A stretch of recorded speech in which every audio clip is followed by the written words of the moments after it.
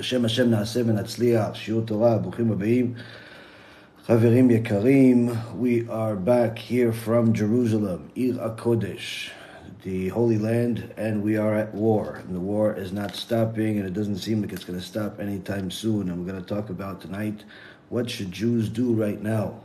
What should the Jewish people do right now? What should the supporters of the Jews do right now? And what the terrorists should do, we already know. They should simply kill themselves. But as far as the Jews, of course, we have to understand, what should we do? What should we do? That's where we need the Holy Torah to understand what's really important at this time. And BeEzrat HaShem Na'aseh v'Natzliach. Tonight's shiur is going to be for the refuah shlema, for all of those that have been injured and hurt and traumatized by these evil terrorists over this last week. And BeEzrat HaShem, it's also going to be for Ilu Nishmat, of all of the murdered people by these terrorists, Ishmaelim. And may HaKadosh Baruch Hu use their mutilations and strange deaths as a kapara for whatever they've done during their lives that was against the Torah. And tonight she will also be for the refuah shlema for Rav Efraim ben Shulamit, Rabbanit Sarah bat Anat, Rabbanit Levana bat Sarah, Avi Mori David ben Esriya, Imi Morati Doris bat Jora, and all of Am Yisrael and all the righteous Noahites that continue to support all of our shiurim, all of our teachings, and grow closer to HaKadosh Baruch Hu, as that's the purpose of life. Now, of course, we have a lot of tension in the air right now. There's a lot of tension in houses, and a person knows exactly where his emunah is right now based on how his house is. If you're seeing a lot of tension in the house, there's arguments between the husband and the wife, then you see that at least one of the people in the house is lacking a connection, a real connection to HaKadosh Baruch Hu, a real belief in HaKadosh Baruch Hu. And this doesn't necessarily make the person a bad person, it just means that they have to work on themselves. On the other hand, if you're seeing like some of the young, beautiful kids that we see in the streets playing as if nothing is wrong, you not only know that their parents that the kids are doing okay, but you also see that the parents are doing okay, where they're living their life. And yes, anytime these terrorists, Ishmaelim, attack us with one of their missiles or many of their missiles, we simply go to the place that we're supposed to go to, and HaKadosh Baruch Hu protects us, just like He's been protecting us all of these years. But the question still remains, what should the Jewish people do at this time? And you're seeing a lot of opinions out in the air. But as we already know, nothing matters aside from HaKadosh Baruch Hu's opinion. Nothing matters aside from HaKadosh Baruch Hu's opinion. And that's really one of the things that a person needs to know. So on one hand, we spoke about last week about the possibilities of this being the beginning of the end, meaning the beginning of the famous war of Gog and Magog. In fact, our own very dear Rosh Kollel, Rav Sharvit, elaborated on a shiur today that one of the things that's the Chachamim say as part of the prophecy of Gog and Magog is that Edom is going to come and help Israel initially fight Ishmael. That will start the fight between Ishmael and Edom, and then obviously eventually they'll turn on Israel. But there's also other details we didn't mention last week that are absolutely amazing. One of them being that Gog will come to Israel. Gog himself will come to Israel, and some Chachamim say he'll come 3 times. And it'll come at a specific time, and in fact, some are saying, look, the leader of Edom is coming to Israel next week. Maybe this is it. Maybe this is literally is the beginning of the end, or even the middle of the end. And a lot of people are scared, but at the same token, anyone that has learned Torah and actually has the basic foundations of emunah and bitachon and HaKadosh Baruch Hu knows that there is no place in the world that's safer for the Jewish people than the Holy Land. This is a simple fact of reality. And one of the things that people are thinking, that if they run away, some people that were here visiting, some people that are living here, they're thinking that, maybe there's war here, and perhaps if, I don't know when it's going to be over, how many more missiles, there's danger, there's this, we can't rely on the government, we can't rely on the army, especially after we saw what happened last week.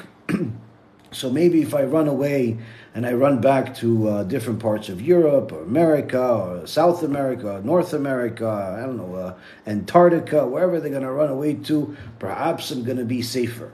Well, this is if not an illusion, it's literally just something that people are fooling themselves to believe that there is any more safety for anybody in the world aside from where they are.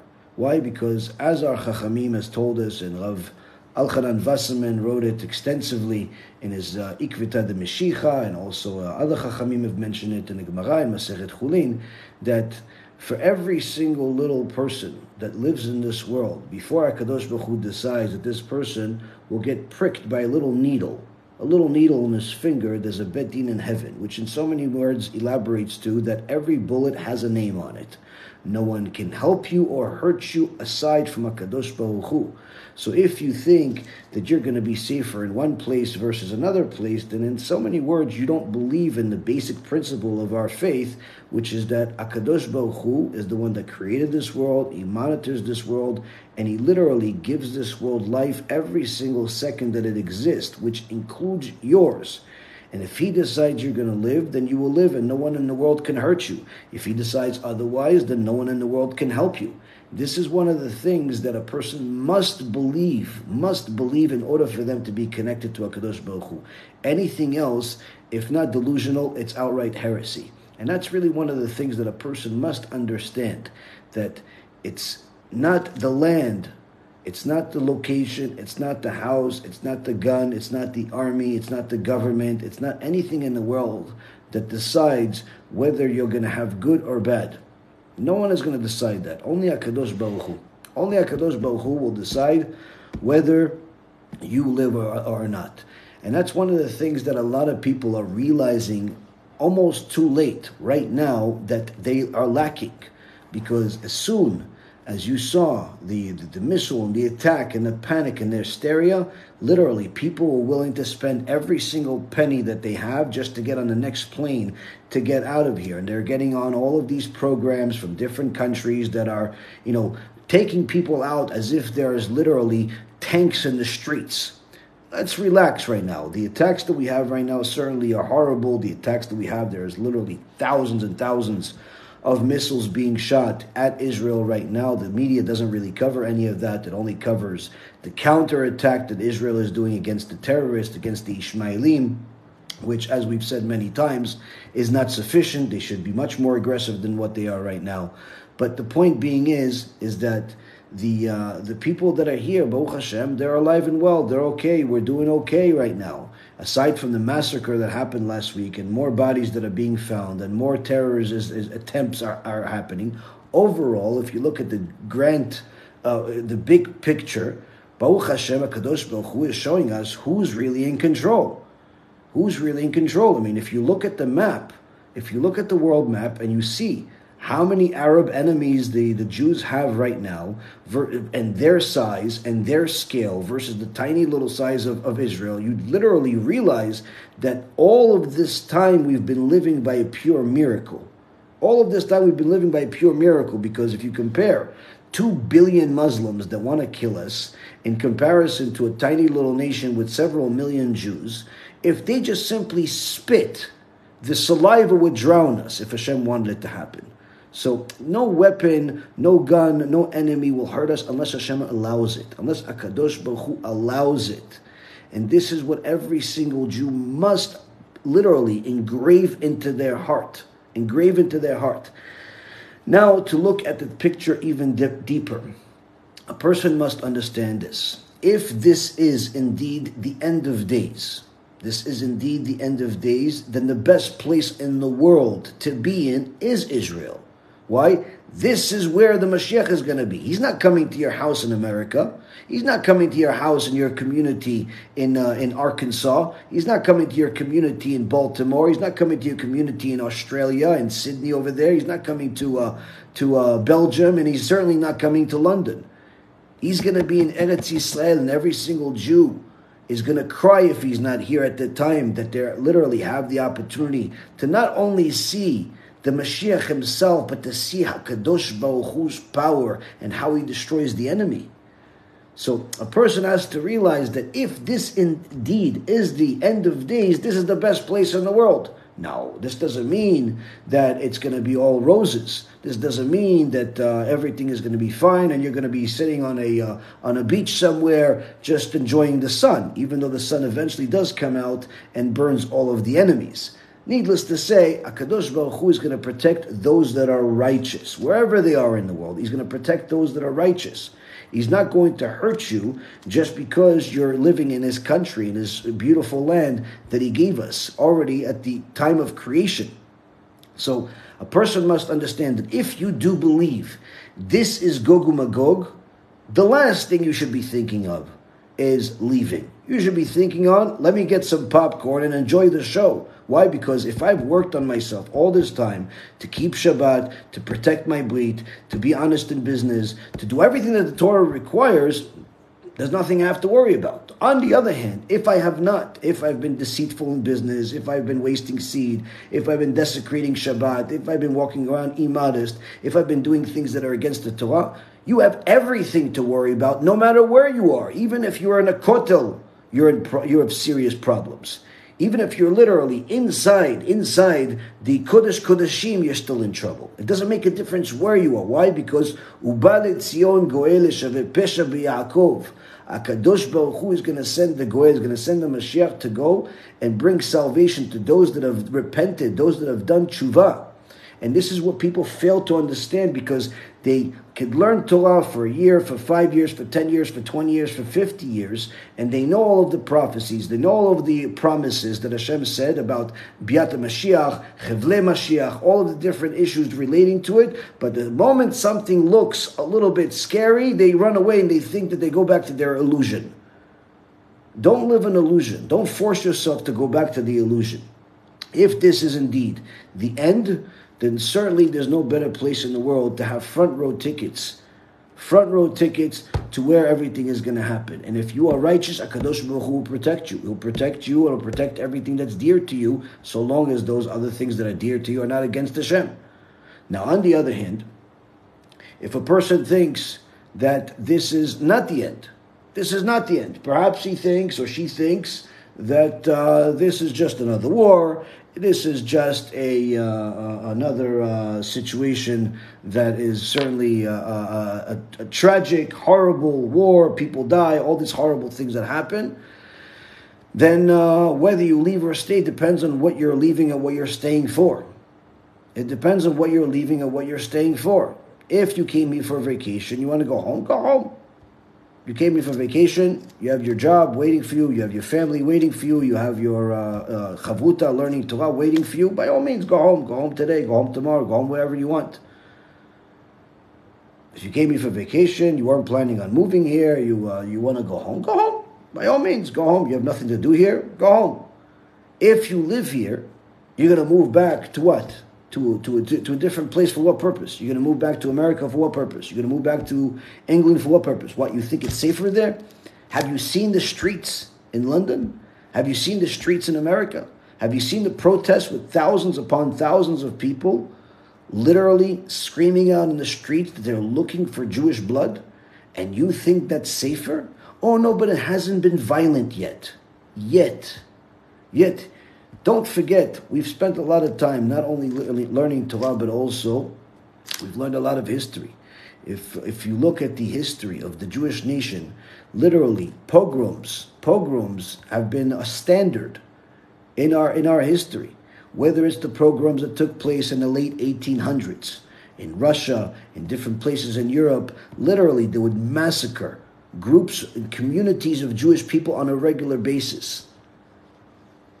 Or are we talking about the safe place? You're looking at England. They had a major massacre over there in the 1100s. You had countless massacres in Spain, countless massacres in Russia, in Poland, literally all over the world. All over the world there's been attacks against the Jewish people. And one of the things that you feel the difference when you are actually in Eretz Yisrael is that, you know what, there was a massacre last week, but at the same token, when you look around, you see your brothers. You see your sisters. You see people that want good for you. You see people that are crying with you. You see people that will try to help you. Whereas on the other hand, if you're in the middle of America, you're in Florida, you're in New York, you're in Jahannam, wherever you are in the world, if Kadosh Baruch Hu allows the Edom or Ishmael or any of our enemies to do what they really have been wanting to do, literally have been fiending to do and salivating to do, like vicious animals, if he allows these protests and these vicious monsters to do what these monsters did over here in Israel, you don't think it's going to be much, much worse wherever you are? Here you had several thousand terrorists break the border with some weapons, and look how much they did. In America, they don't need to break any borders. In Europe, France, England, they don't need to break any borders. In South Africa, they don't need to break any borders. In fact, nowhere else do they need to break any borders. They don't need to have the same big mission. All they need to do is to get permission from HaKadosh Baruch Hu, and they can literally do whatever they want. In many of these places, like for example, like America, you can get machine guns practically in a local supermarket. Only thing that is allowing the Jewish people to survive every single day for the last 3,334 years is HaKadosh Baruch Hu. HaKadosh Baruch Hu, by miracle, every single day allows us to survive. By keeping the enemies busy, by getting the enemies to fight each other, by simply giving us more time. But every so often, he gives us a wake-up call. And if that wake-up call happens in America, if that wake-up call happens in Europe, if it happens anywhere, chas v'shalom, but if it happens, the reality is you're going to look around, you're not going to see your friends. You're going to see more murderers coming after you. You're going to see more people celebrating your death, just like they have over the centuries. That's one of the things that people must understand. If you're thinking to leave Israel because you think you'll be safer in some other country, you're simply fooling yourself. There are many more enemies elsewhere than there are here in Eretz Yisrael.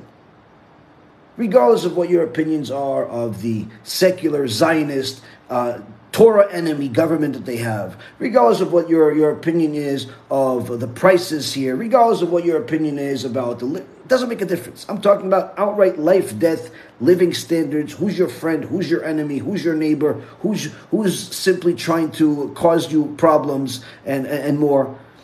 If you're talking about pure safety, there's no place on earth that is safer for the Jewish people than in the land of Israel. But that does not give everyone safety. Why? Because if you are a heretic, if you're causing people to sin, if you are in essence an enemy of God, you have no assurance of safety anywhere. It doesn't matter where you are. You could be in your bathroom by yourself, and no one came to your house and still have a stroke, and there's no more life. That's what people simply fail to understand. And living life without bitachon in Hashem, without emunah in Hashem, without having confidence and faith in Hashem is literally living a nightmare, because you have no one to help you, no one to answer your questions. You're leaving everything to your own intellect, your own experience, and in so many words, your own luck or lack of it. And by the time you realize that you were wrong, it's already too late. So let's make sure that we all realize that the only reason why we all live every single second is because HaKadosh Baruch Hu allows it. And it doesn't make a difference whether there's a missile or there's a war or there isn't. So if you think that this is the end, living in Israel is certainly the best place. Now, if you can't live in Israel for different reasons, no problem. But the point is that if you're already here, there's no reason to leave. There's no reason to live if you think it's the end. If you don't think it's the end, you just think it's a bad time. If you live here, there's no reason to leave either. If you're able to make a living here, you're able to learn Torah here, your kids are going to good yeshivas over here, there's no problem. If you're living a secular life, then obviously you have a serious problem regardless of where you live. And I keep mentioning that over and over again because that's going to be one of the big parts we're going to see even in the Torah. Now, on the other hand, if it's not the end, then again, Why would you be here? Why would you stay here? Why would you leave? If you're on vacation, it's a different story. Go wherever you want to go, wherever you need to go. But if you live here and think that you're going to have more safety in a place like the UK right now that is having open protests for tens of thousands of people that are literally running in the streets behind some fanatic psychopath named Mohammed Hijab that is screaming in the streets proudly that he is looking for Jewish blood, they were allowing this to happen. Or in Germany, or in America, or in all of these places where they're allowing literally people to say things that are provoking violence, that are telling you they intend to be violent, just the moment the button is pressed, the moment they're given the instructions, they're all going to become violent. People are looking for a fight. People are looking to kill. Literally, they're salivating. And it's all over the world. So where are you exactly safer? And that's why the Gemara in Masechet Sotah, page 49, and also the Gemara in Masechet Sanhedrin in Perek Chelek, says at the end of days, before Mashiach comes, En al mi lismoch ela el Avinu shebashamayim, we will have nothing to rely on other than HaKadosh Baruch Hu. So all of these special plans to get people out of Israel, and and again, it's a nice gesture by different places, different countries, and so on. But for a Jew that actually has real emunah in Hashem, this is not relevant. Now, I live in America. I'm here in Israel right now. People are asking me, are you coming back? When are you coming back? Sure, if this is the end, I'm not coming back. If this is not the end, then at some point I'm going to come back, depending on what the plan is. But as far as to go, run, tail between our legs, who are you running from? You think that you can dodge a bullet? You think you could dodge death? If you earn life, HaKadosh Baruch Hu will give you life. If you earn death, then HaKadosh Baruch Hu will give you death. This is one of the things that people simply fail to realize. And that's why, when people are asking me, these types of questions, the number one thing that I'm realizing is that they have to learn more about what the Torah says. And the last prophet, which we already spoke about a little bit last week, the prophet Malachi, when you learn the entire book of Malachi, it's a relatively short book. It's only a few chapters. But you learn it with commentaries. Literally, your lights, your eyes are become like bright lights, and you're seeing literally everything that has transpired in the last several years, in every single generation. And even more so, you're seeing the instructions from HaKadosh Baruch Hu of what really matters at this time. Whether it's Gog and Magog, and Gog, or the leader of Edom, or whoever is coming here next in a few days, or it's not, and it's just simply a wake-up call, or it's somewhere in between, or whatever it is, it doesn't make a difference. Why? Because what really matters right now is what the prophet Malachi is telling us. And we're going to read it. We're going to go over some parts of it, and BeEzrat HaShem, we're going to see what HaKadosh Baruch Hu thinks. What HaKadosh Baruch Hu thinks at this time. Because if not for what he tells us, we are blind in darkness. The prophecy of the word of Hashem to Yisrael by the hand of Malachi. The Chachamim say Malachi was really Ezra HaSofer.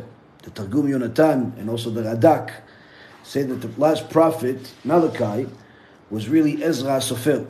And they based it on the fact that he rebuked Am Yisrael on the same issues of desecrating Shabbat, intermarriage, in the same way, same fashion as Ezra HaSofer. And Malachi, in essence, means my messenger. My messenger.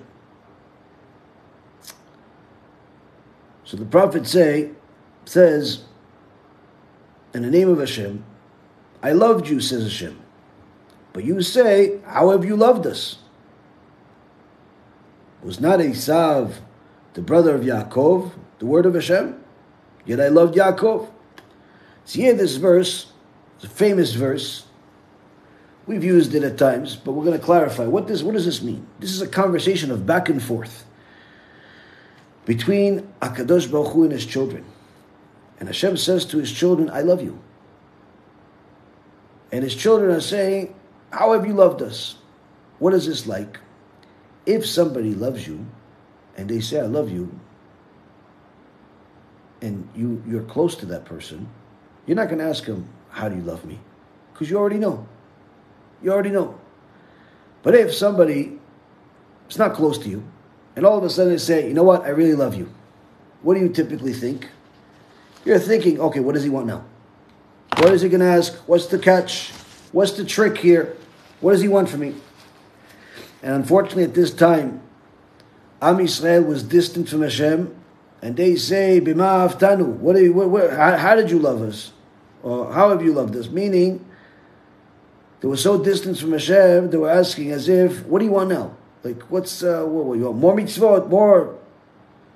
Or maybe you love us just because you're saying you love us because of our forefathers. But us, ourselves, you don't love.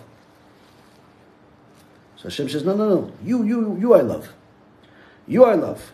And it's not because of your forefathers. And I'll prove it to you. How? Look, Esav was the brother of Yaakov. They were both the sons of Yitzchak.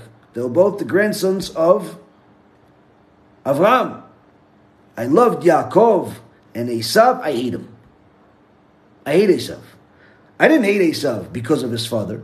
I didn't hate Esav because of his grandfather. The opposite. The opposite. Those were reasons for me to love him, but I still hated him. Why did I hate him?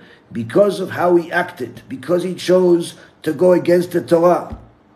Because he chose to go against the Torah, I hated Esav. But Yaakov, on the other hand, I loved Yaakov. Not just because his father and his grandfather, but rather because of his actions, because he followed the Torah. Because he followed the Torah, that's why I love him. This, Rabotai Karim, is a prophecy for our days today. Anyone out there that wants to know, what does Hashem think about me? What does Hashem think about? People ask me that sometimes. How do I know what Hashem thinks about me? Simple. What do you do with your life? Do you follow the Torah? Or do you ignore the Torah? Do you make shortcuts in the Torah? Or do you look for what's the honest truth and what should I do? Are you looking to live a life of Torah? Or are you looking to live a life of materialism? What's important to you? Is Hashem important to you? If he isn't, then why should you be important to him? This is an important question that if a person wants to know, who does Hashem love? HaKadosh Baruch Hu gives us clear definition. I'm not going to love you just because of Avraham, Yitzchak, and Yaakov. I'm not. Why? I'm going to love you if you follow my Torah. If you don't, you'll be like Esav. Even if you're a descendant of the same Avraham, Yitzchak, and Yaakov. This, Rabotai, is an important message to every single person today. Your relationship with HaKadosh Baruch Hu will determine whether Hashem will protect you and your family or not. Whether HaKadosh Baruch Hu loves you or not. And even though there are definitely different places that you see where Hashem loves Am Yisrael, and he promises never to destroy them. Yes, you're right. At the same token, you see the Rambam writes that before a person does tshuva, he's a sinner, he's considered disgusting, an abomination, a hater, an enemy of God, and all types of horrible adjectives describe an enemy of God. But after he does tshuva, he's loved, he's beloved, he's a friend, he's important, he's all these wonderful things. So we see that there is a difference between what some Chachamim are saying and what Chachamim are saying. So what's the clarification? Clarification is as follows. When it's talking about the nation as a whole, HaKadosh Baruch Hu loves us. It's unconditional love, and he promises to always keep Am Yisrael. He will rebuke us, he will punish us, but he will not destroy us like he destroyed all of our enemies, the Babylonians, the Assyrians, the Spaniards, the Romans, the Greeks, soon the Ishmaelim, and all of the other enemies of Am Yisrael. He's not going to destroy us like he's going to destroy them, or he did destroy them, but he does certainly hurt us, he does certainly punish us. But when it comes to individuals, that's a different story. He will love you or hate you based on how you act. You follow the Torah, you're beloved with Hashem. You ignore the Torah, you're an enemy of God. You're a heretic, you're an idol worshiper, you cause people to sin, you cause people to go away from Hashem, you cause Jews to die in different ways, you're an enemy of God, and your punishment will literally be endless. And this is, Rabotai, what HaKadosh Baruch Hu starts off with in this prophecy. Furthermore, HaKadosh Baruch Hu says, I made his mountains a desolation and gave his heritage to the desert serpents. Though Edom will say, we have become destitute, but we will return and rebuild the ruins. Thus says Hashem, Master of Legions, they may build, but I will tear down. They will be called the boundary of wickedness, and the people whom Hashem has condemned forever. And your eyes will behold it, and you will say upon the territory of Israel, may Hashem be glorified. Here Kadosh Baruch Hu is telling us a short message to all of the enemies of his Torah, all of the people that are part of Edom, that are idol worshippers, that are missionizing for Jews to abandon Judaism, all of those people, the end doesn't look very good. You want more details? Go to the Prophet Obadiah. Prophet Obadiah, the whole book is about this. The whole book is about it, and it literally talks about what's going to happen to Edom. Either way, Rabotai Karim, HaKadosh Baruch Hu says that this Edom, this Esav, he may build. He'll build big empires, big towers, big cities, big countries, big budgets, big markets, and Hashem destroys. And he'll let him build again. Big towers, big buildings, big cities, big markets, and Hashem destroys. And we've seen this time and time again. We've seen the Romans, we've seen the Greeks, we've seen the Spaniards, we've seen the Nazis, we've seen a lot of them. Go up, up, up, up, up, up, up, boom. Up, up, up, up, up, up, boom. Why? Hashem keeps them under control until the end, where those that remain enemies of God and His Torah are annihilated permanently. And those that are His servants will actually see this, and Hashem's name will be glorified. Hashem's name will be glorified. Now, furthermore, the one thing that we see across the entire book of Malachi is that HaKadosh Baruch Hu continues to describe Himself as God, Master of Legions. Hashem that is not just the Hashem that we know, but Hashem Tzivakot. Hashem Tzivakot. What does it mean? Hashem is telling us here, I don't need you as a people. I don't need this world. If you're telling me what? I need servants? I am the God Master of Legions. I have countless angels at all times. And you see literally in almost every single verse in the book of Malachi, Hashem describes Himself as Hashem Tzivakot, Hashem Tzivakot, Hashem Tzivakot, Hashem Tzivakot, over and over again, to constantly remind us that He is the greatest God. He is the only true God. He doesn't need the creation. He doesn't need anything. He has endless amount of servants. All of this that's done in this world is for you, my dear son. For my dear children, Am Yisrael. It's not for Hashem's sake. He doesn't need this.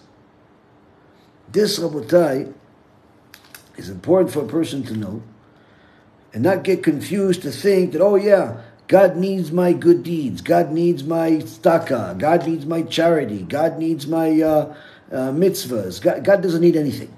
If He needed something, then whoever is the one that provided them, that's God.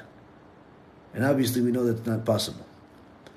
So furthermore, the Prophet tells us, aside from letting us know that HaKadosh Baruch Hu is the Master of Legions, He hates people based on their actions and not necessarily based on where they came from. Like if sometimes I meet people and I say, oh, listen, you observe Shabbat, you keep kosher. He goes, no, listen, my grandfather was a big rabbi. Okay, great, but what about you? Well, my grandmother was big tzadikah. Fantastic. But what about you? Not so much. Not so much.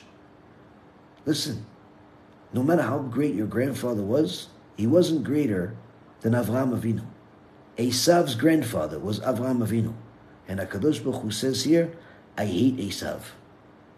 I hate Esav. Why? Because of what he did. Because of what he did. Just like Hashem hates Ishmael, that is literally doing all types of evils in the world right now to cause as much harm as possible to the Jewish people. They may think that Hashem loves them, but they don't realize that Hashem hates them. And the prophet Daniel says that the biggest punishment that Hashem will give at the end of days will be to the biggest enemy of the Jews at the time, which is Ishmael. Unless, of course, we're talking about the nation. Individuals, everyone can make their choice. Whether you're going to be a supporter of Torah and the truth and obviously love the Jewish people as children, then you are removing yourself from the status of being a Hashem's, a boxing bag in the future. You're removing yourself from being destined to go to Gehenom forever. But if you are supporting the terror, supporting the terrorism, supporting the horrible massacres that are happening, then of course you are spilling your own blood. It's like committing suicide without even realizing it yet. Furthermore, the prophet gives us some more instructions. Some more instructions of how do we get to this point? Hashem says, despite the fact that I love you, and I proved it to you, of how I love you for you, and that one of the gifts that I gave you is to protect you, but even more so, eventually I'll allow you to see the demise of your enemies. What about now? Let's talk about the feeling back. What you feel about me, says Hashem. Verse number 6 in chapter 1 says, a son will honor his father, and a servant his master. If I am a father, where's my honor? If I am a master, where's my fear, says Hashem. Master of legions, to you the Kohanim who scorn my name. You say, how have we scorned your name? You present my altar loathsome food, and you say, how have we loathed you? By your saying the table of Hashem is repulsive. Here Kadosh Baruch Hu says something that much breaks your heart when you really understand it. He says to us, a son honors his father, and a servant honors his master. So if you consider me your father, where's the honor? Where's the honor that you give God? In your business, in your marriage, in your day-to-day life? Do you honor God on a day-to-day basis? Or you honor yourself, and if you happen to honor God in the process, that's good too. And if you consider me your master, where's the fear? Where's the Yirat Shamayim? Where's the fear of the Almighty? Did you think about the consequence of your sin before you did it? Did you think about the consequence of the adultery before you committed it? Not just the consequence of what your wife is going to think. The consequence of what HaKadosh Baruch Hu has to do to you as a result of your sin. Did you think about what's going to happen as a result of the immorality, or you just ignored it? Hashem says, wait, you said I'm your master. So if I'm your master, how come you're not afraid of me? But yet the response was, when do we act this way? People are acting stupid. So what commandment are you actually following exactly? What 10 commandments are you following exactly? So a person thinks that he's honoring God, but in reality, he's honoring himself. And that's what the prophet Isaiah says, in their mouth and their lips they honor me, but their heart was far from me. This, Rabotai, is important for a person to know that your honor of HaKadosh Baruch Hu is not something you keep in your heart. Your honor for HaKadosh Baruch Hu must be something that you're constantly thinking about and looking for ways to express on a regular basis. Whether it's in your job, or it's in your marriage, or it's in anything else that you do. Anything else that you do, it's important for you to express honor for HaKadosh Baruch Hu in every single thing that you do. So, we're going to continue. BeEzrat HaShem. The Prophet says, HaKadosh Baruch Hu comes to us with complaints. He says, you said I'm your Father in heaven, you said I'm your Master, but yet you don't honor me and you don't fear me. When you heard that the Rabbi is speaking some strong words of Musar, talk about Gehenom, talk about punishment for sins, what did you do? You shut off the video. You decided not to share it. You decided that you don't want to hear this type of stuff. Why? You don't want to be scared. I understand you don't want to be scared. But how are you going to know what to be scared about if you don't learn the Torah? How are you going to be scared about the right things instead of being scared of the wrong things? The funny thing is that people have no problem being scared of poverty, but yet they don't want to learn about what causes poverty. People have no problem being scared of disease, but they don't want to learn about why God brings disease. People have no problem being scared of loneliness, but they don't want to learn why HaKadosh Baruch Hu decided to keep you alone. Oh, it's scary. So the reality is that people will spend a fortune going to scary movies and watching scary things that are not relevant to their life, but the things that are relevant to their life, they run away from. HaKadosh Baruch Hu comes to us with a complaint. HaKadosh Baruch Hu comes to us to complain, and he's saying that this type of behavior is like you're scorning HaKadosh Baruch Hu's name.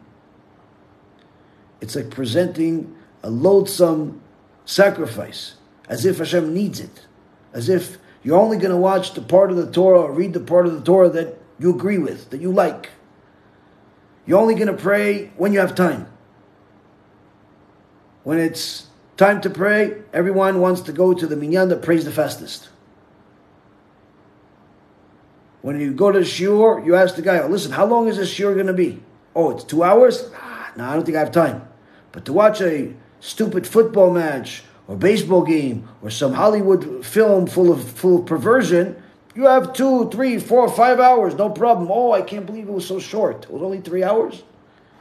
To watch a shiur Torah that could change your life and your eternity, nobody has time. But yet, to watch perversion, to watch filth, to waste your time with video games, apparently that you have time. HaKadosh Baruch Hu says, this is an act of simply loathing my Torah, making it as if my Torah is disgusting, as if the table of Hashem is repulsive. Furthermore, HaKadosh Baruch Hu gives gifts to different people. Different gifts to different people. And there's a commandment from the Torah, Kabed et Hashem me'onecha. Honor Hashem with your gift, whatever you're gifted in. And Hashem says, if only there was someone among you who would shut the temple doors, so that you could not kindle upon my altar in vain.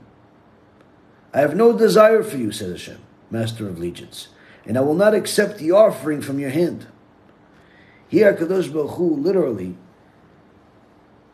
tells us that when we are serving Him like liars, when we're serving Him as if we're doing Him a favor, as if He needs us, He says, it's better off to just shut the shul.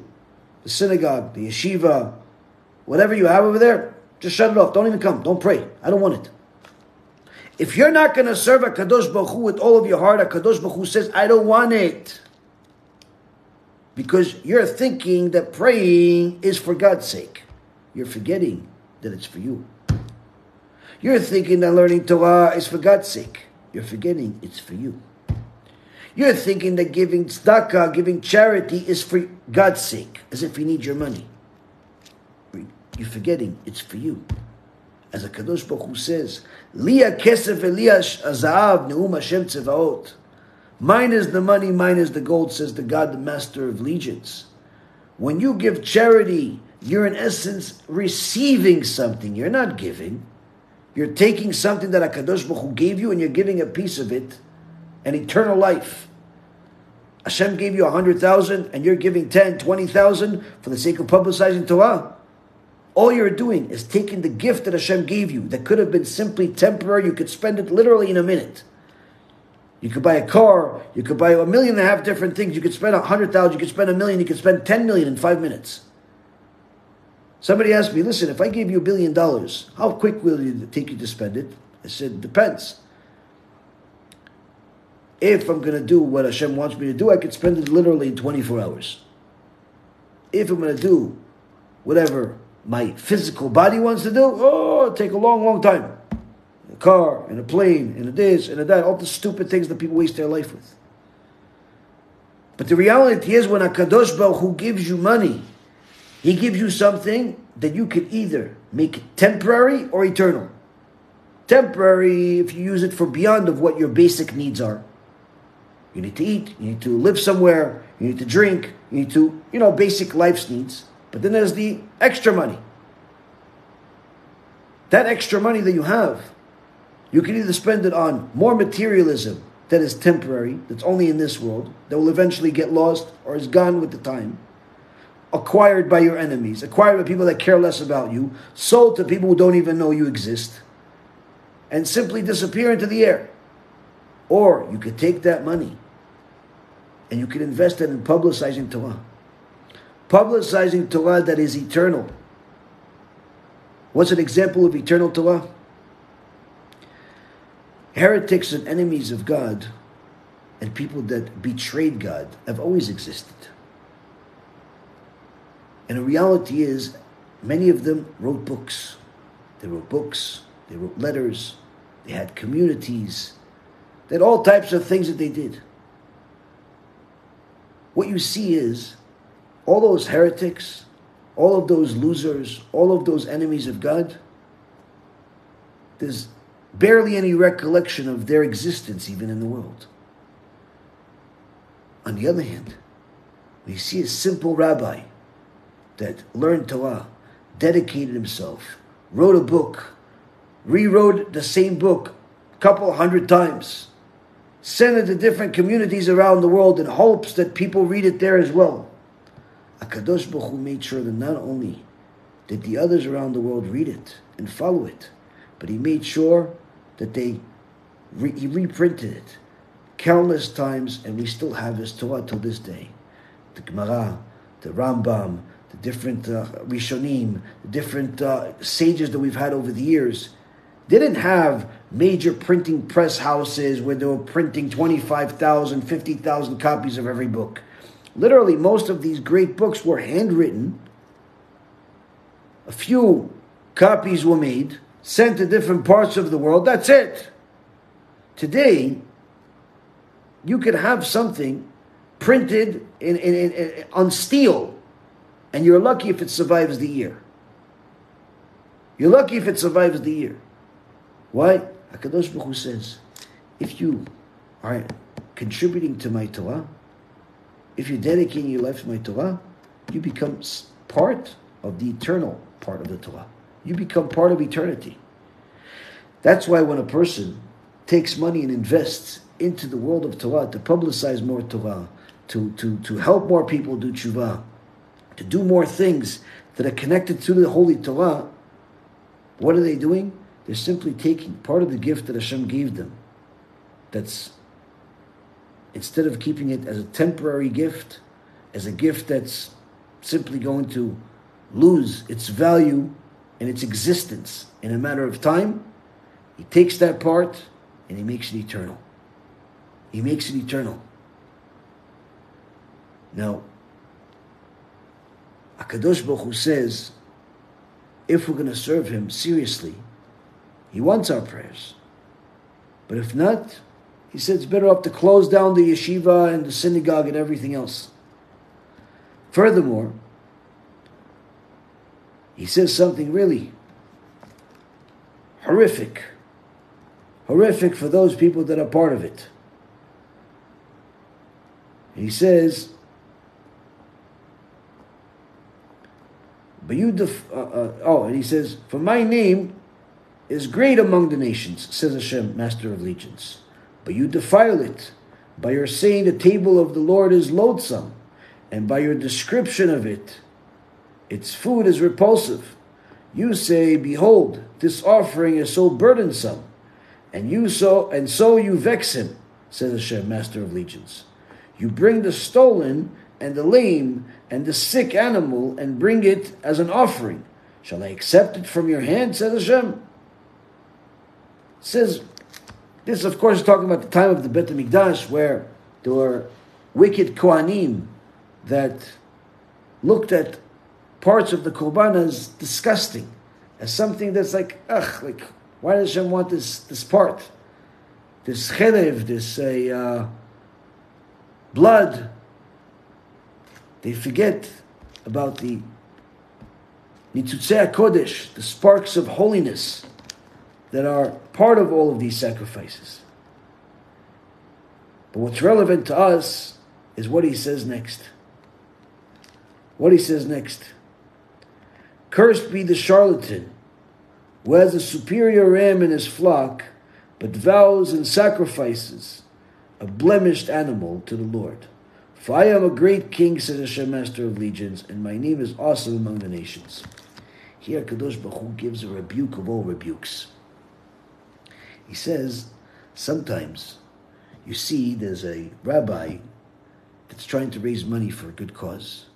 Build a nice yeshiva, build a kollel, build a community, help the poor, do something good. And you saw it. Therefore Hashem is sending you the message. Contribute. In fact, you're part of that community. In fact, he's your rabbi. In fact, this is not somebody that you're not even sure who it is. You know everything 100%. He's the one that helped me do tshuva. He's the one that converted me. He's the one that fixed my marriage. He's the one that introduced me to my spouse. He's the one that blessed me and then I had a kid. This is it. You're not doubting whether he's real, not real, he's a heretic. No, none of that.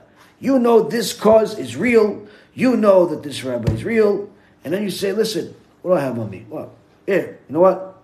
Here, $500. It's a lot. So it's the best I can do. And HaKadosh Baruch Hu says, you say it's the best you can do to give $500 or $5,000 or $5 or whatever you said.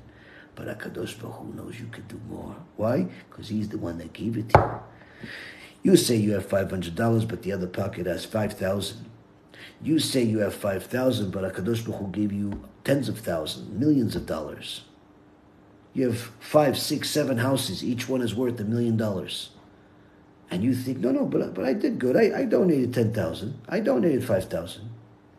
Yeah, but how come? What do you need 5 houses worth $1 million each for? What do you need all this stuff for? No, you don't understand. For retirement. What are you talking about retirement? Right now you have an opportunity to make your materialism part of eternity. And you're worried about retirement? You're worried about a short period of time that you're not even sure you're going to make it? This is the problem. And HaKadosh Baruch Hu says, when I'm the one that gave you, and you are a charlatan that lies about it, and say, I'm doing my best. Rabbi, I just made a big donation right now. I sent, and you see, $160. Wow, okay, Baruch Hashem, thank you very much for the support. Really, really appreciate it. You're not going to say anything else. You don't know what he has, what he doesn't have. You don't know what she has, what she doesn't have. But HaKadosh Baruch Hu does. HaKadosh Baruch Hu does, and he says, In reality, instead of 160, you were supposed to give 1,600. In relation to what I gave you, you're supposed to give 16,000. In relation to what the rabbi did for you, what the Torah does for your life, you should have given 16 million. And you can, and you have it. Why? Because I'm the one that gave it to you. And because you lie, you turn the blessing into a curse. Cursed be the charlatan who has a superior ram in his flock, but vows and sacrifices a blemished animal to the Lord. You have a superior lamb. You can give more. You could do more. But he's like, no, it's the best I can do. Best you can do? No problem. If it's really the best you can do, HaKadosh Baruch Hu knows. If it's not the best you can do, also HaKadosh Baruch Hu knows. Also HaKadosh Baruch Hu knows. This is the mistake people make. They think that, oh no, listen, for the charity I can afford a few thousand, but for the watches I can afford 50, 100,000. It's a mistake. It's a mistake because you're thinking that the materialism is more important than eternity. The materialism is more important than that. And now Kadosh Baruch Hu is going to tell us something even worse. Chapter 2. And now the commandment is upon you, O Kohanim. If you do not listen and do not take it to heart to render honor to my name, says Hashem, Master of Legions, I will send a curse among you, and I will curse your blessings. Indeed, I have already cursed it. For you do not take to heart you do not take to heart. Here, HaKadosh Baruch Hu says, you see the problems that are out there? Missiles being shot, intermarriage, all types of sicknesses, all types of problems anywhere, animosity, anti-Semitism, all that stuff. HaKadosh Baruch Hu says, I did it. I did it. Why did I do it? Because you didn't take my commandments to your heart. When Am Yisrael was loyal to HaKadosh Baruch Hu, no one can touch us because everyone was afraid of us. The moment you see the animals chasing after a person, it's only because the person has made enough sins that he starts to look like, spiritually, he starts to look like the prey of that animal. Says the Or HaChaim HaKadosh. The moment Am Yisrael looks like a defeatable enemy, that's only because Am Yisrael has made enough sins for HaKadosh Baruch Hu to change the vision of the enemy. And instead of fear us, they want to fight us. HaKadosh Baruch Hu says to us, I have so many blessings to give you, but you insist on having no gratitude or honor towards me, and therefore those blessings turn into curses. And behold, he says, I am suppressing the seed because of you, and I will scatter filth upon your faces. The filth of your festive offerings, your sin will carry you to this. Rabotai Karim, it literally doesn't get any worse. Here, HaKadosh Baruch Hu already warned us. Don't be stingy when it comes to publicizing Torah and contributing charity. Don't think that this world is the first and last world. Don't think like that. Why? Because if you're stingy when it comes to Torah, if you're stingy when it comes to dedicating your time, your resources, your gifts that Hashem gave you towards the purpose of life, HaKadosh Baruch Hu turns them to curses. And instead of making your charity that you finally give when you finally give it, instead of you giving 16,000, you gave 1,600 or $16 or whatever you gave, that's not really what you're supposed to give. HaKadosh Baruch Hu says, Vezireti peresh al penechem. What's Vezireti peresh al penechem? I will scatter filth upon your faces. You know what filth is? What's perish? That's the digested food in your belly. HaKadosh Baruch Hu says, I'll take that and I'll throw it in your face. just to show you how disgusting your behavior is, Hashem says, I'm going to give you an example of how disgusting it is in a language that you could understand. I gave you such a gift. I gave you a mind where you can remember a lot of Torah. I gave you a bank account that you could literally open an empire of Torah. I gave you a mouth that could speak words of Torah. I gave you a community that literally you can rebuild Am Yisrael from. And what did you do? You spent your energy making all types of TikTok videos about your fancy watch collection. You spent your energy making all types of videos and pictures about your fancy car collection. You spent your energy opening all types of businesses that take advantage of the public and violate the Torah at the same time. You spent your energy doing things against Hashem. So when you finally do give that charity, whether it be your time or your money, HaKadosh Baruch Hu says, I don't even want that. I'm going to take that like it's filth and throw it in your face. So what happened? What does that mean? In practical terms, very simple. The guy could have donated to the right cause, but he simply chose not to. Well, he wanted to buy another watch, he wanted to buy another house, he wanted to do a lot of other things that are of materialism. So HaKadosh Baruch Hu says, instead, one day you're going to want to give. I'm going to make sure that when you give to the wrong cause. So he gives it to some guy. He thinks the guy's going to do really good things with it. He's going to build homeless shelter. He's going to feed people. He's going to, maybe open a synagogue. He's going to do this, he's going to do that. In reality, what does the guy do? He takes the money, takes it to the casino. He donates to thieves. And today, Rabotai Karim, there's more donor fraud than ever before. There's more donor fraud than ever before. People are calling people pretending to be in need. People are making all types of campaigns saying you're supporting this, you're supporting that. In reality, you're probably supporting terrorism, if anything. You're not supporting the Torah. You're not supporting anything good. Why is Allah Hashem allowing that? Because those people that He's allowing to send their money to bad causes, Hashem says, I don't want it. I don't want it. You had an opportunity to take the gift that I gave you and put it in the right cause. You chose otherwise. So now that you finally want to give, I don't want it. Throw it in your face. I throw it in your face. So this, Rabotai, is very, very scary because it has to do with a lot of people. Now, it's easy to get support and donations and friends when somebody speaks nicely and politely and everybody likes him.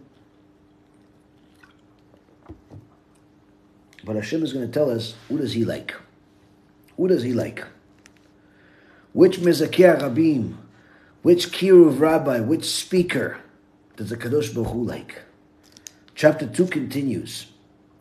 Know that I have sent this commandment to you, so that my covenant should be with Levi, says Hashem, Master of Legions.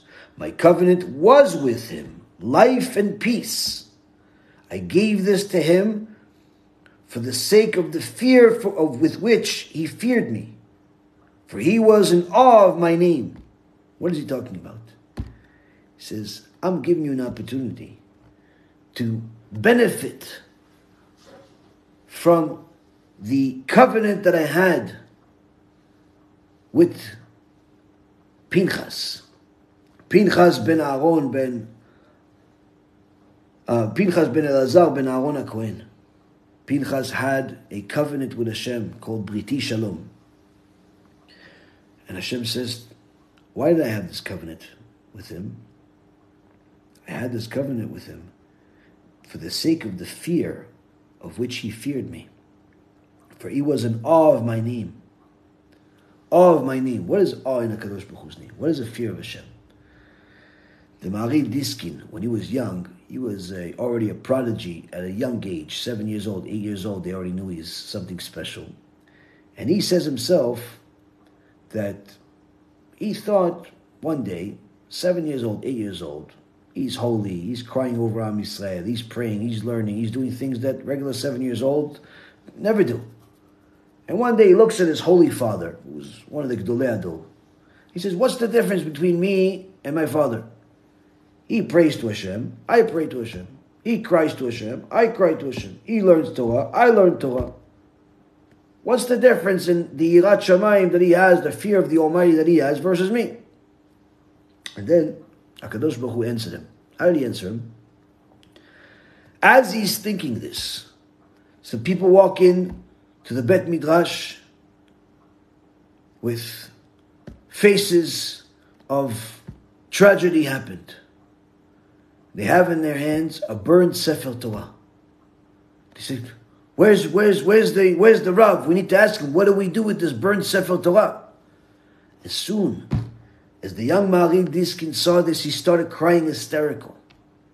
Starting crying, 7 years old, crying hysterical. He saw the burned Sefer Torah. He says, he's over there, he's in a study. And he runs with them to his Abba. And he opens the door, he says, Abba, and he's crying hysterical, can't stop crying. He says, Abba, look, there's a burnt Sefer Torah. As soon as his father heard those words and saw what his son was talking about, immediately passed out, collapsed on the floor. And Maharil Diskin says, at that moment, I understood there's a very big difference between my fear of heaven and my father's fear of heaven. It's nice to cry because you're connected to Hashem, because you love the Jewish people. It's nice. It's nice to cry because of the mistakes you've made. But certainly, it's a world of difference when you have some tzaddikim literally pass out because of their awe of Hashem. HaKadosh Baruch Hu says to us, Pinchas ben Elazar ben Aaron HaKohen, his awe of the Almighty was so awesome that just hearing the name of Hashem would make his whole body tremble. Just hearing the name of Hashem. Anyone says Hashem, he starts trembling. That's how some tzaddikim write about themselves and write about others. When literally when they would hear the name of Hashem, they would start trembling.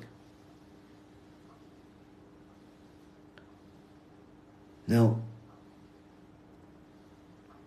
HaKadosh Baruch Hu says, why? Why was he so, why did I give him this covenant? Because of his awe. And furthermore, he gives us a map of what allowed Pinchas to become Pinchas. Not just at the time of Moshe Rabbeinu, but forever. The teachings of truth was in his mouth. And injustice was not found on his lips. He walked with me in peace and with fairness, and turned many away from iniquity. Here HaKadosh Baruch Hu tells us who are his favorite speakers, who are his favorite people that he loves them and he has a special covenant with them.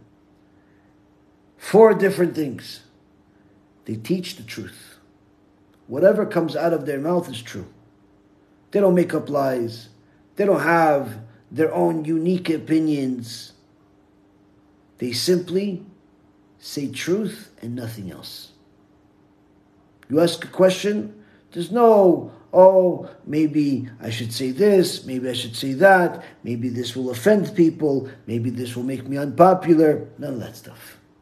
This is one of the reasons why we had the lectures last week, to explain the Torah perspective about what to do at war when it comes to children, babies, women, and how the Torah does not permit us to have any mercy whatsoever. Now this may have shocked certain people until they see that this is exactly what the Torah says. The only thing that should be shocking to you is that countless other scholars in the world of Torah are not teaching the same exact thing to the public right now and removing all of this liberalism that we have in the air that's poisoning people to make them think that we're supposed to have some type of proportionate response. This demented liberalism and just senile type of thinking. A person must always say the truth and never think of what his interest is, what his opinion is, what this or what that is. Truth or nothing. The second thing, HaKadosh Baruch Hu says, injustice was not found on his lips. You're not going to find Pinchas or anyone that's following in his footsteps do anything that's going to desecrate the name of God, that's going to defile the word of God, that's going to change the word of God in any way, shape, or form. No injustice. Third step, he walked with me in peace and with fairness. He wasn't worried about being in peace and in fairness with other people that pretended to be colleagues, pretended to be fellow rabbis, pretended to be fellow community members. He wasn't worried about being fellows with them and walking in peace with them. Why? Because when you're in peace with Hashem, you're in peace with all of the people that want peace with Hashem. But when you're in peace with people, you could be an enemy of God at the same time. So it's important for a person to know the number one priority that you have in your life is your relationship with Hashem. It's more than your marriage. It's more than your parents. It's more than your children. It's more than yourself even. But for people that are worried about what the crowd is going to say, and what the public is going to say, and what the media is going to say, and what this one's going to say, and therefore they don't say because they're afraid of what everybody else is going to say, you're not walking with Hashem. You're not walking with Hashem. You want to walk with Hashem? Say the words of Hashem. Say the words of the Torah. Last but not least, for someone that wants this special covenant, this special Brit Shalom that HaKadosh Baruch Hu says hovered over Pinchas ben Elazar ben Aaron HaKohen to the point where HaKadosh Baruch Hu did not allow him to die. He became Eliyahu Navi, who never died, and is mentioned here at the end of Malachi's prophecy, as he is the one that's going to introduce the Mashiach. He is the prophet. There has to be a prophet that introduces the Mashiach, that makes him Mashiach. Mashiach is to put the oil, special oil, but that has to be done by a prophet. Since there's no prophets in the world, what did Hashem do? There is a prophet in the world. His name is Eliyahu Navi. So here we see HaKadosh Baruch Hu is offering this opportunity of Brit Shalom to the one who says the truth. No injustice is found on his lips. He walks in peace with Hashem. And last but not least, he gets people away from sinning. He turns people away from sinning. He teaches them to stay away from pornography, never waste seed, never commit adultery, never be promiscuous. Make sure that if you're married, you keep family purity. Make sure that your business is honest according to the Torah. Make sure that you eat only kosher food. Make sure that you observe Shabbat exactly like the halacha. Make sure that you're charitable with your donations and your assets, no less than what's required by the Torah. And needless to say, push yourself as much as you can to do it more and more. Stay away from sinning. Sur mera v'aseh tov. Stay away from evil and do good.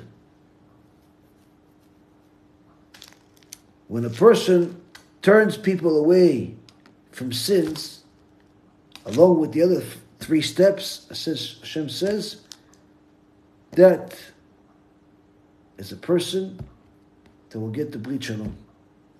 Now, each and every single person can have that. They don't have to be a famous speaker. They don't have to be a big rabbi. But they can be partners in all of this. And Rabbi Shimon Bar Yochai says to us, Gadol ha'me'aseh min ha'oseh. Greater is the person that enables a person to do mitzvah than the person himself that did it. Meaning the people that contribute to the righteous cause literally have more benefit than the one that actually is doing the work. This also explains why HaKadosh Baruch Hu says that those that don't do it, don't give what they're supposed to give, get such a response that he mentioned before of throwing the filth on their face.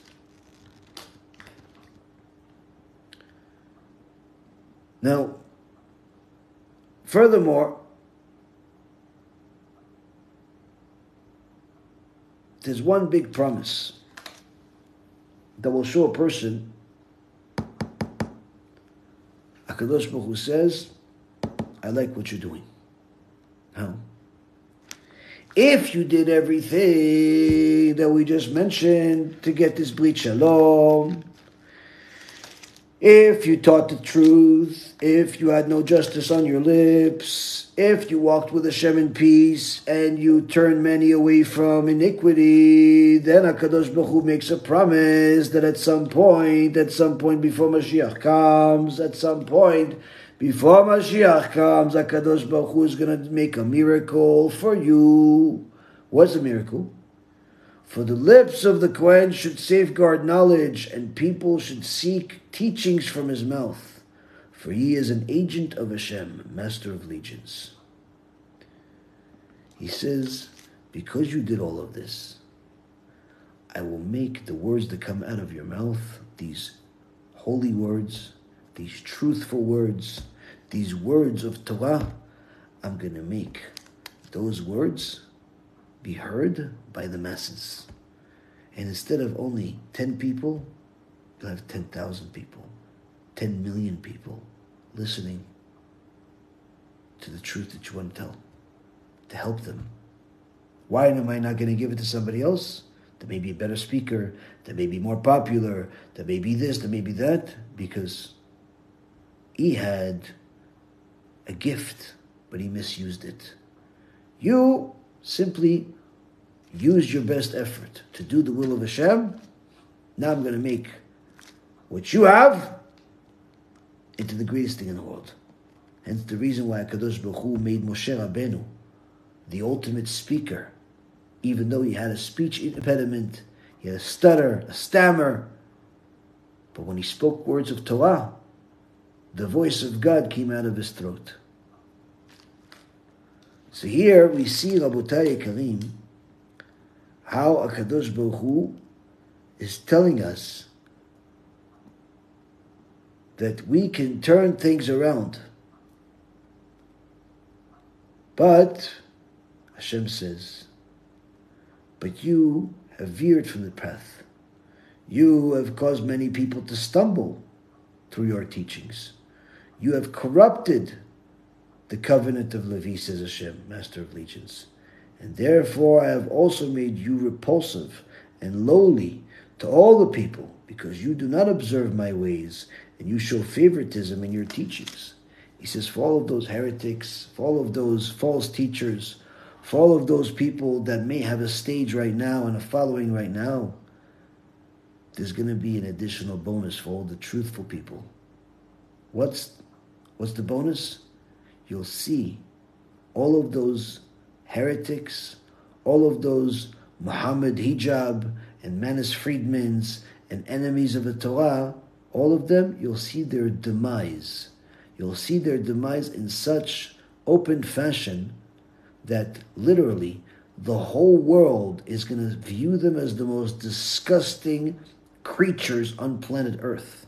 No different than the person looks at the digested food inside a stomach. They're going to look at all of the people that speak against Hashem, all types of words of heresy, all types of words of idolatry. The world will look at them as the most vile, disgusting people on planet Earth. Repulsive and lowly to all people, says Hashem. Repulsive and lowly.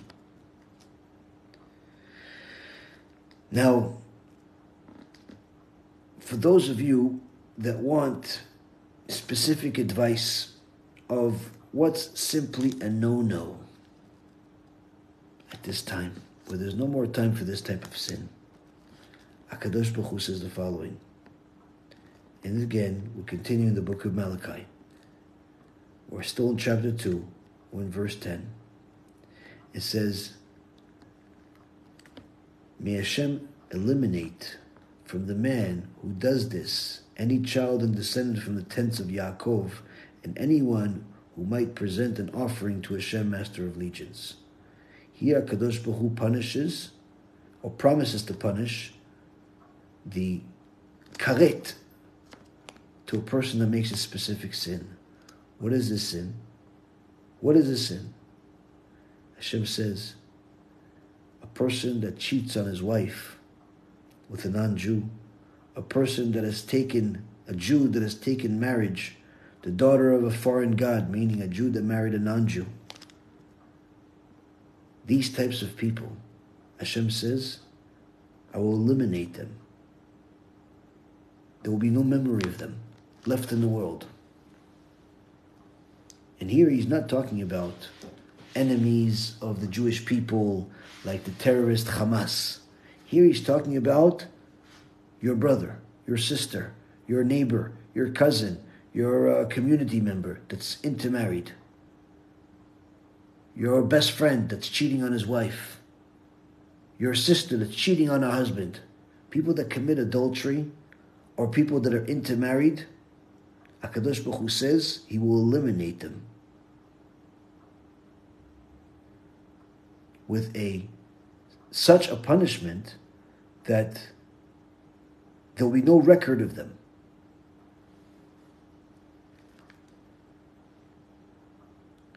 And why? Because Hashem says, and this is the second sin that you commit. Meaning it's not the only thing that they've done.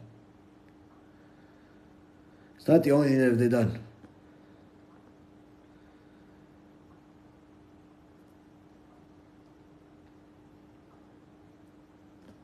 Now, it also talks about people that are wasting seed, people that are promiscuous. These are things that HaKadosh Baruch Hu simply despises. Now, the wicked people responded and said, you say, why is this? It is because Hashem has testified between you and your wife of your youth, whom you have betrayed, though she is your companion and the wife of your covenant. And you ask, but did not the unique one, let's talk about Avraham, do so as well? And he had an extraordinary spirit? What did the unique one seek? Godly offspring. However, you should guard your spirit and let it not betray the wife of your youth. So here, the prophet is telling us the real evil people will always manipulate their evil acts in order to justify them. No different than how the terrorists, Hamas, and their supporters, some of them are Americans, some of them are Europeans, some of them have never even seen Israel or even met a Jew in their life, but they hate and they like to hate. And they justify hate, and they justify massacres, they justify evil. Hashem says this is not the only people that have the ability of the serpent to manipulate the truth about evil and make it look good. He says sometimes this is inside a person that has become addicted to sins, addicted to going against Hashem, to the point where when Hashem says intermarriage is not allowed, and what are they going to say? Listen, Avraham Avinu did it, didn't he? They're going to say, listen, but such and such person did it, and he came out okay. Look, this guy is not keeping anything, but he's very rich. This rabbi is doing this, but they're going to try to pick examples of some extreme that they're really trying to emulate, but in reality, it's just lying to themselves. Hashem says you can't compare. Why? You are intermarried because of your lust. Avraham Avinu, he married Hagar because he wanted to bring salvation to the world by bringing a child to the world. Because at that time, Sarah did not have the blessing yet. And 90 years have passed, almost, or 80 years have passed at that point. So, what he did was not for his own lust, but what you're doing is.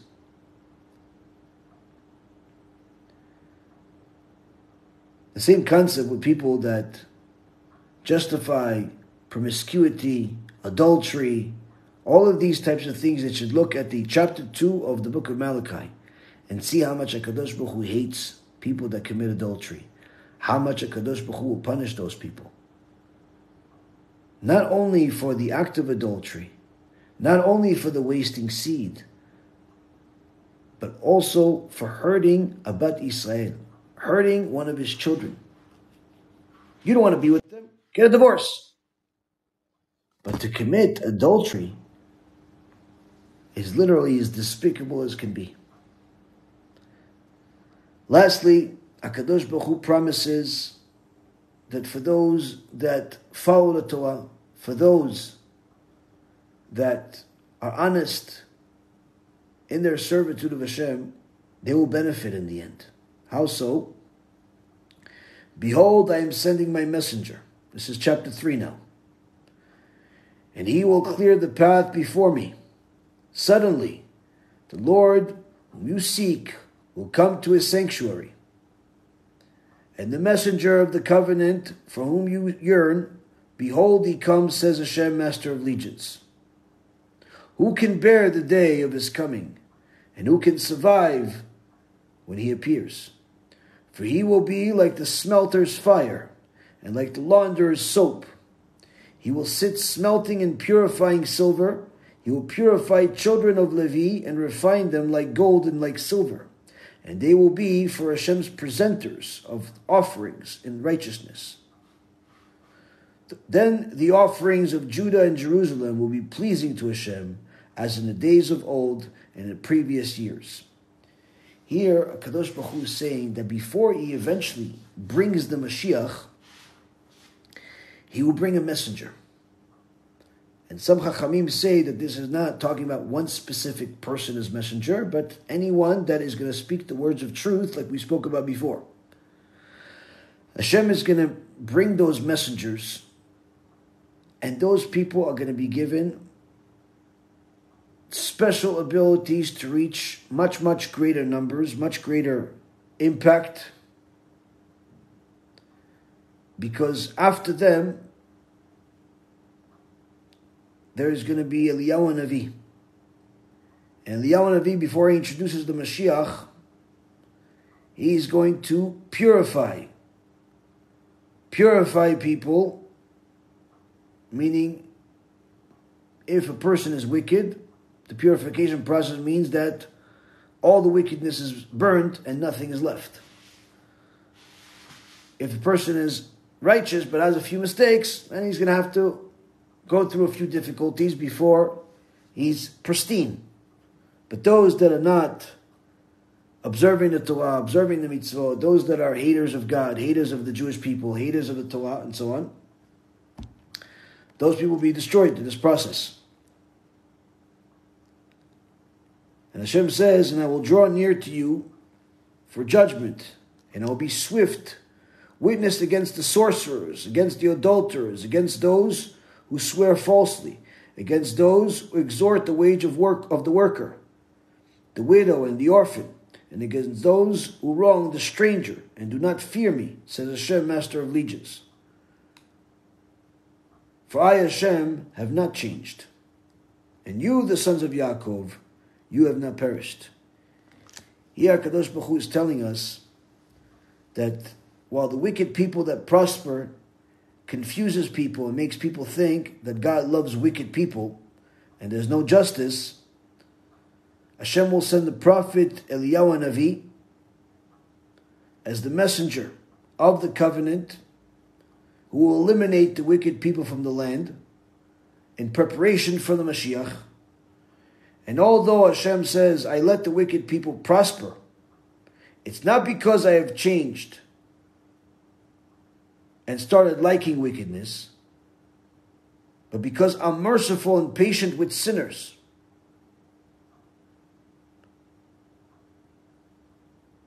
And just like I was merciful with you and patient with you, I'm merciful with other sinners, but the difference is that with you, I guaranteed your existence forever.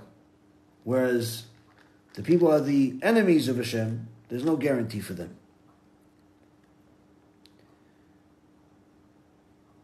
And then HaKadosh Baruch Hu says, since the days of your forefathers you have veered away from my laws, and you have not observed them, return to me, and I will return to you, says Hashem, Master of Legions. But you say, for what should we repent? Some people still act stupid. They still think, oh no, but I'm fine as long as I'm not killing people like Hamas, as long as I'm not protesting, looking for Jewish blood, then I'm okay. Oh. You're not understanding. If you look at the Torah and you're confused at what you're supposed to be doing right now, that means you're lacking a connection with Hashem. If you look at the mitzvot and you see them as a burden, that means you're lacking a connection with Hashem. If you look at the customs of Judaism and you see them as something ugly, there's a disconnect between you and Hashem. If you look at anything else in the world as superior to the Torah, as better than the Torah, as something you prefer to do over the Torah, that means there's a disconnect between you and Hashem. And the good news is, you still have time to fix that immediately, if you take it seriously. Don't ask, oh, what should I do? Everything you possibly know. Do it immediately. Whatever HaKadosh Baruch Hu gave you as the ability, use that ability, use that gift. And don't worry about the naysayers that say, you're a fanatic, you're this, you're that. No different than the terrorists that on the live feed literally trying to entice each other to shut down this live. Literally you're seeing, like every other comment, they're saying, come on, report, so we could shut them down. They don't want the truth to come out because they want only their murders and their rapes to be publicized. While we publicize the holy truth of the Torah. Now, HaKadosh Baruch Hu is the only one who will decide whether this will reach you or this will not reach you. This will be publicized, this will not be publicized. No one can help you or hurt you other than HaKadosh Baruch Hu. If you have trouble understanding that and engraving that into your heart, you have a disconnect with HaKadosh Baruch Hu. You have to fix it immediately. One of the ways that HaKadosh Baruch Hu says that you can help yourself start getting better is the Mishnah in Masechet Avot says, Schar mitzvah is mitzvah. The reward for one mitzvah is another mitzvah. So one of the ways is, go do a mitzvah right away. Go learn more Torah. Go give charity. Go pray. Go do anything that you can and make it your life to do more mitzvot. Many times I see myself, Baruch Hashem, learning from tzaddikim just by simply standing next to them. They eat not because of the food. They eat because of the blessing. They bring all types of different incenses to the table. Why? There's more opportunities to make blessings. They read extra Tehillim. Why? It's more opportunities to talk to Hashem. More opportunities to pray for Am Yisrael. They do all these different things that literally, you see how Hashem is on their mind all day. Now you can't go from zero to tzaddik yesod olam overnight, but you could certainly do a mitzvah that could entice you to do another mitzvah. And says the Prophet in chapter 3 after what we just said, Hashem says, stop stealing from me. What? Am Yisrael asks, what should we repent for? Hashem says, for stealing. What's stealing? What's stealing? Should a person steal from God as you steal from me? And you say, how have we stolen from you? Hashem responds, by withholding the maaser and the truma offerings. You're cursed with a curse, yet you continue to steal from me, the entire nation. Bring all the maaser into the storage house and let it be sustenance in my temple. Test me, if you will. With this, says Hashem, Master of Legions, see if I do not open up for you the windows of, for you the produce of the ground, and the vine will not cast off its fruit for you in the field, says Hashem, Master of Legions. All the nations will praise you, for you will be a land of delight, says Hashem, Master of Legions. Here, Kadosh Baruch Hu is literally telling us that one of the easiest mitzvot that a person can do, is donate to charity. The problem is that if you donate to the wrong charity, that charity can turn from a mitzvah into a sin. So you need merits in order for Hashem to direct your charity to the right cause. And therefore, says Hashem, if you do it with all of your heart, and you literally test Hashem, you do it on a regular basis, not at the one time you're inspired, let me give a bunch of money. No, but you do it with all of your heart. For the sake of HaKadosh Baruch Hu's honor, HaKadosh Baruch Hu will bless you. And He'll protect you even from thieves, even from evil people. This is one of the things that HaKadosh Baruch Hu says, test me. Test me with Maasel. Test me with Maasel. Test me with the tithe. And you'll see how I open up all the gates. You thought that you're going to be lacking. As a result, more to empower you to such an extent will also devour your enemies in the process.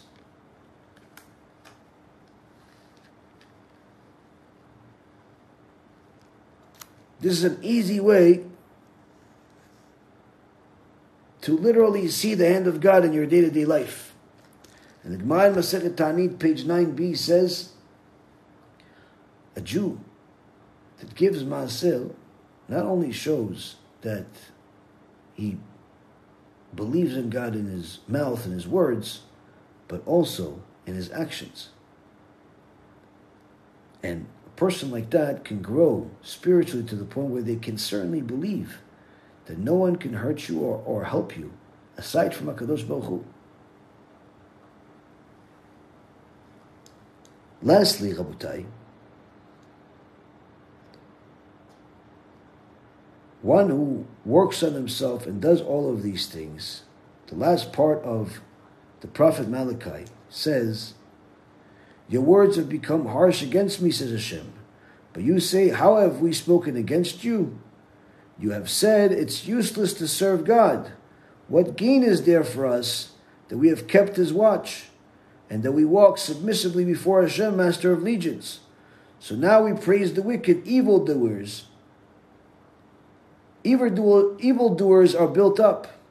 They have even tested God and escaped. He says some people are questioning, why should we keep the Torah and mitzvot? Look, there are people that not only are look like they're winning, look like they're succeeding, like these terrorists. Looks like they're the ones that are winning. In fact, there are even some people that say, listen, if you help me now, then I'll do such and such. But they don't do it. That's what he's talking about, the people that are evildoers that test God and escape. It's like a person that says, oh, listen, Hashem, I need you to help me find a parking spot. I have this appointment in just a few minutes. All of a sudden, somebody pulls out of the parking spot. He says, oh, no, Hashem, don't worry. I figured it out on my own. You know, people like that make promises to Hashem but don't deliver. Hashem says, eventually all of those people will see who runs the world. And even more so, those who fear Hashem, Hashem listened and heard. And a book of remembrance was written before Him for those who fear Hashem, and those who give thought to His name. They will be precious treasure for me, says Hashem, Master of Legions, on the day which I bring about, and I will have mercy on them, as a man has mercy on his son who serves him. Then you will return and see the difference between the righteous and the wicked, between one who serves God and one who does not serve Him. For behold, the day is coming, burning like an oven, when all the wicked people and all the evildoers will be like straw, and that coming day will burn them up, says Hashem, Master of Legions, so that it will not leave them a root or branch, but a sun of righteousness will shine for you who fear my name, with healing in its rays, and you will go out and flourish like calves fattened in the stall, and you will trample the wicked, for they will be ashes under the soles of your feet on that day that I bring about, says Hashem, Master of Legions. Remember the Torah of Moshe my servant, which I commanded him at Cholev, for all of Israel, its decrees and its statutes. Behold, I send you Eliyahu Hanavi, Elijah the prophet, before the coming of the great and awesome day of Hashem, and he will turn back to God the hearts of fathers with their sons, and the hearts of sons with their fathers, lest they come and strike the land with utter destruction. So here Kadosh Baruch Hu makes a promise for all of those that instead of worrying about the news, instead of worrying about their house's location, instead of worrying about all of the prophecies they don't understand, but rather they worry about doing tshuva right now, getting closer to Hashem right now, pushing themselves further closer to Hashem right now, being more dedicated to learning Torah, being more charitable when possible, and pushing yourself even further with acts of chesed, pushing yourself further to love Am Yisrael and help them do tshuva, pushing yourself further to do all of what we talked about tonight. HaKadosh Baruch Hu says, one of the rewards you're going to get at the end of days is not only will you see the reward of yourself, of getting great, amazing, beautiful things, a son that heals all wounds. If you're crippled, you'll be able to walk. If you're blind, you'll be able to see. Literally, like the miracles, even greater than what happened at Mount Sinai. But you're also going to see once and for all. You're also going to see once and for all the reward for the righteous and the punishment for the wicked. You'll see the difference between the righteous and the wicked, between one who serves Hashem and one who doesn't, where you'll see the people that didn't serve Hashem throughout all the generations resurrect and suffer endless suffering as a punishment. Part of it is watching the reward of the righteous and what they would have gotten had they actually did what Hashem said. But part of the reward for the righteous is to see the wicked that looked like they were winning while they were in this world, because they won a battle here and there, because they had all types of material possessions. Hashem says, on that day you'll see all the evildoers, all the Reshaim, all the Hamas, all the idol worshippers, all of the terrorists, all of the evil in the world, you'll see them burn like straw. You'll see them burn like straw. From the same sun that will heal the righteous people's wounds. And those wicked will become ashes under your feet. Why? Because you remember the Torah of Moshe, my servant. Not just on that day, but in preparation for that day, starting today. And at that point, I will send Eliyahu Hanavi, who will introduce the Mashiach, who will give people that last push needed before the Mashiach himself arrives. And whoever has done tshuva by then has nothing to worry about. Whoever hasn't will see the utter destruction. As the last two words of prophecy we have in the Tanakh is utter destruction. V'iketi et haaretz cherem. 4 words in Hebrew. V'iketi et haaretz cherem are the 4 last words of prophecy we have from HaKadosh Baruch Hu. That If we do tshuva, we have nothing to worry about. If we don't do tshuva, the utter destruction will be beyond the scope of comprehension. It will make what happened last week look like a video game in comparison. All of these terrorists that are making comments, that are going against Hashem, that are going against the Jewish people, that are going against the Torah, all of those people, the utter destruction Hashem is promising here is literally something that is incomprehensible.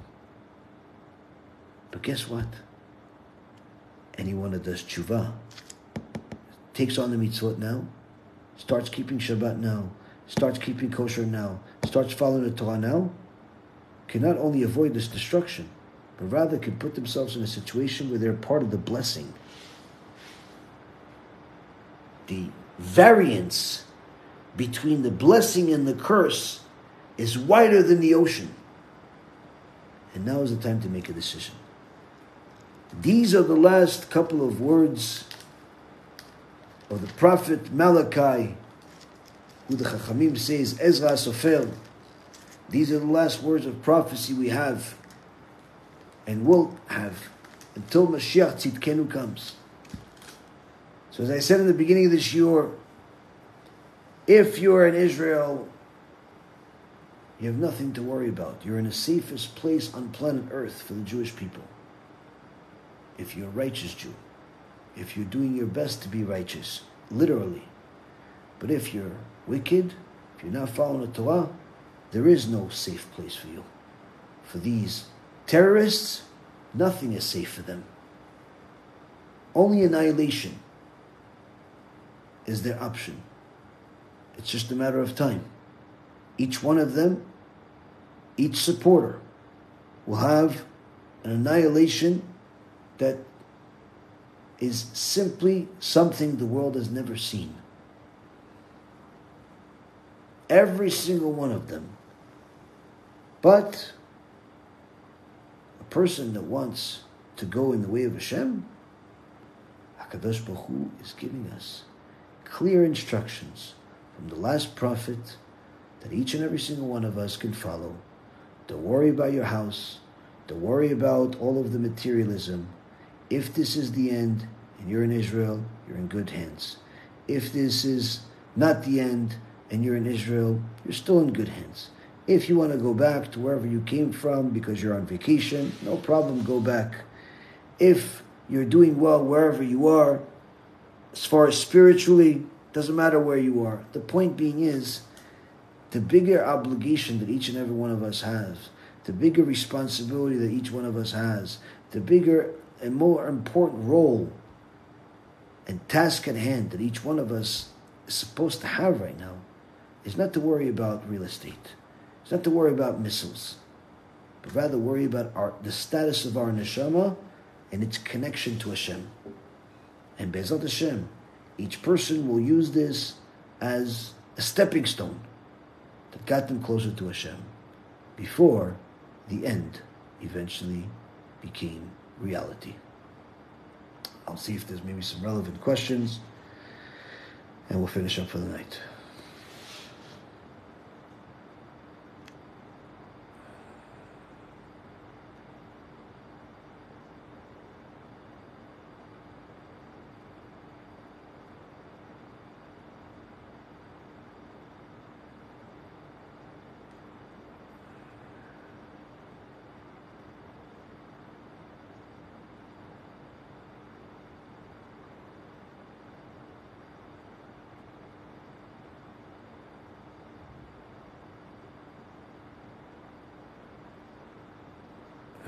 Yeah, some of you are complaining about the app or the things going offline. Sorry about that. I have not much that I can do about it, but BeEzrat HaShem, tomorrow the shiur will be in its complete form on YouTube. So for anything that you missed, you'll be able to see it there.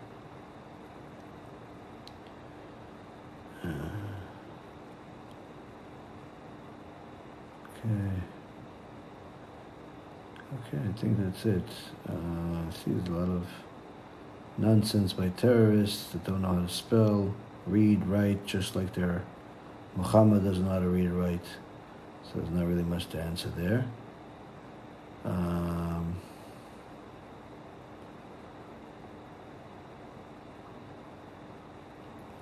What time am I on every day? Usually in the past I had three English lectures per week at 9 o'clock and one Hebrew. But now, because of the times, I'm trying to do my best to do something almost every day at around this time. So I don't know. In Israel, I start around 12:30, 1 o'clock in the morning. Figure that out according to your clock wherever you are.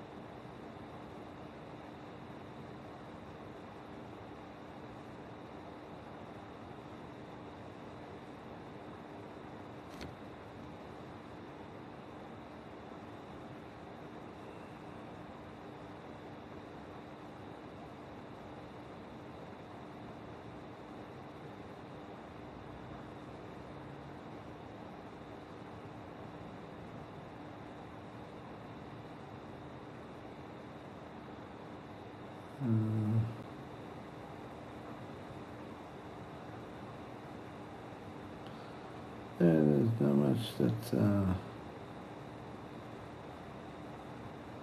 much that